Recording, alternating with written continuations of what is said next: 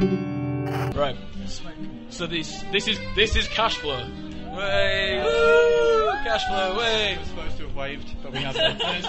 Do it. Just remember, if the mic's not pointing at you, nobody knows what you're saying, and your ego will get inflated when you show this to your friends. Okay. Cool. So, who wants to talk about what Kashflow is?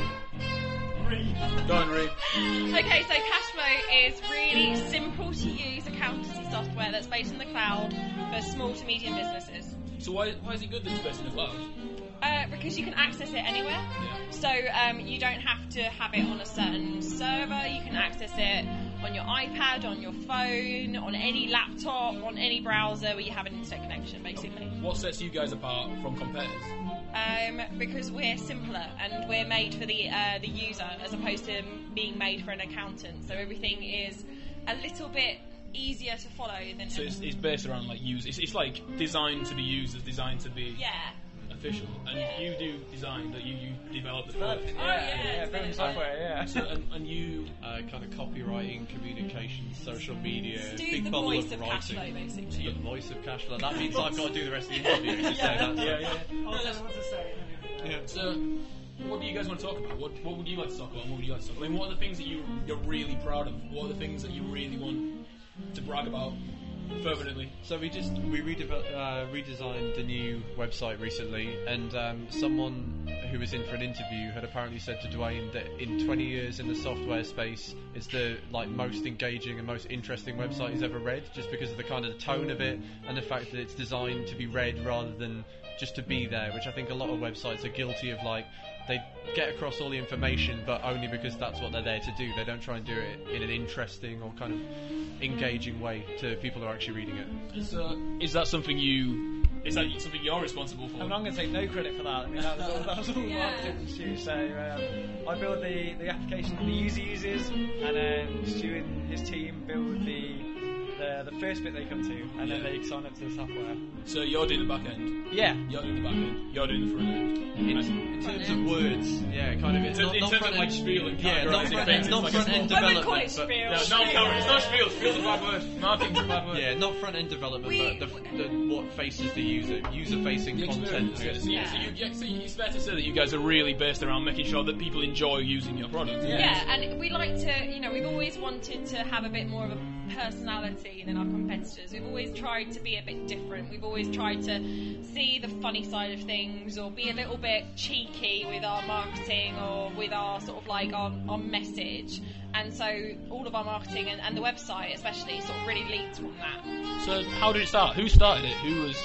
So the company was started by Dwayne, who's our CEO, and he was working as a freelance developer at the time, and he was finding it really hard to find anything that would be able to make it easy for him to invoice and keep track of all his finances for his freelance business. So being a developer, instead of actually just putting up with something, he decided to build something instead, because that was the easiest option, to build something. So he did that, and that's where the company grew from, basically. That's the age we live in. How did you guys get involved? Stu's been with the company like over a year now. Yep. I came into the company in August last year. Yeah. So I was headhunted at an event I was running, and then Ben was picked up on Twitter. Yeah. Oh, really? Pretty much, yeah. My Twitter bio was copied into the job description, so I couldn't ignore that afterwards. Did you intend, like, when you were developing, like, I'm assuming you all develop your online presence quite heavily. Yeah. Because that's the world we live in, isn't it? Like, we Yeah. live in this age. Do you guys have any advice for people who are just like people like me, who are just about to graduate? Like, what would you say in terms of online development and things like that? Like this whole like your Facebook. Be careful about what you put out there. Try not to put too many drunken things on there. There's the age-old thing of saying on your Twitter profile that your opinions are your own and not your employer, and it really depends who your employer is. I mean, like Dwayne's a really heavy Twitter user, our CEO. And all of the staff in the company are really heavy Twitter users. I think we talk more on Twitter than we do in the office half the time. So that's not really a priority for us to even have to state apart that our opinions are separate. But you do have to be careful with some companies what you put out there. So it's not censoring, but it's just being sort of aware of the fact that everything is searchable now. Yeah. And everything can be found. Your history will. Yeah. So just be a little bit careful about what you put on there. Yeah. That's pretty interesting. And so, what do you guys think start drinks? Like, what made you all what have you all taken from this event? Like, what me? Let's go around. I think I've probably taken that it's interesting. You hear on the news and stuff about there's a lot of young people wanting to start businesses and stuff, and I think that's kind of quite a recent thing. Like, I only finished uni 3 or 4 years ago, but I think back then people were more concerned with getting drunk and getting this stuff done at the last minute than they were with kind of doing stuff above and beyond their degree. And I think now, especially with, you know, fees increasing and stuff, people are more concerned with trying to do something worthwhile and trying to have something to come out of uni and step into, rather than having to think, oh, I've got to have a desperate scrabble to try and find something. I think that's kind of something I've seen tonight with a lot of people. Yeah, like definitely with the way that, like, I know from me personally, with the way the economy's going, it's like you don't have faith that there's anyone hiring, and you keep hearing all the statistics. And what do you I mean, like, from the development side? Yeah. I mean, you must find that obviously a project can't be done on your own. So, like, how do you find that the whole networking side and working with people comes into that? I think because information's a bit more open nowadays, and people seem to help each other out. So if you can just connect with people online, build little silly projects, even if it's, you know, a feed of cat pictures from Instagram, then, you know, do that.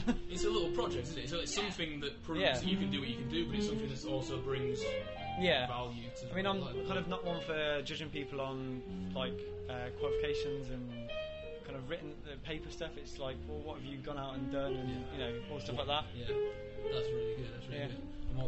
For me, it's just meeting loads of different people and meeting our customers. So a few of them have been along tonight. It's really great to sort of hear their feedback on the product face to face as well.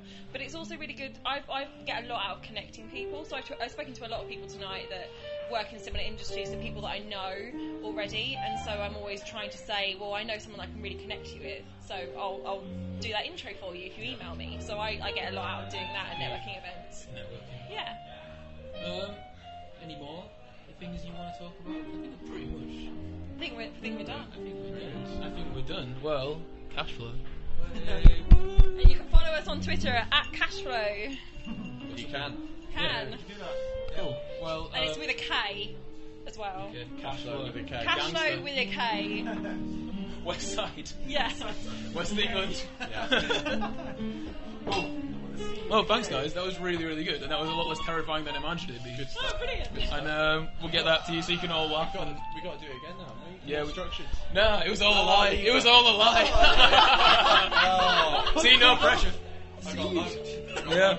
That's okay. Now we'll get you back down. We did gang signs and Media everything. trick. You did gang signs. I sat here and looked scathingly at you. And did that. There is a rapper out there called Kashflow, but because we got the URL first, so he has to be at the real Kashflow. No, we do. We get all of his Twitter responses and people talking about how they've got like cash flow in at the end of the month, and we're like, what the hell is going on? It's this stupid rapper. I mean, that'll be your monthly returns. Yeah. We had like someone from the at Bronx Boys, like, yo, for real, good to see my homie Kashflow tonight. I literally tweeted back, yeah, safe bro, always good seeing you, respect. And he was like, keep it real, bro. I was like, how have you not realised that we're not who you think we are? The $1 million question is, does Kashflow use Kashflow? I mean, have you guys sold him on that yet? No, he could be a poster. I think he can keeps say his something cash really under his scathing mattress. right now.